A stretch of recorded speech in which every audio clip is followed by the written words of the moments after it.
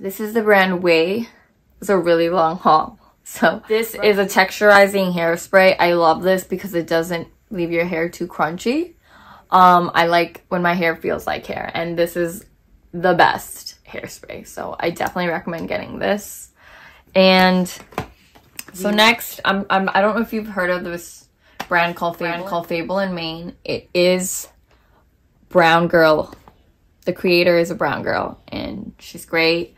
She came out with some oils. I've tried it. I really liked her product. I've also tried her ginger scrub. It's great if you have like oil in your hair or you haven't washed your hair in a minute.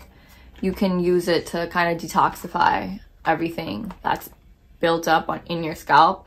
So she came out with the Amla Soothing Serum. So I got the Soothing Serum. It's cruelty-free vegan formula, no silicones.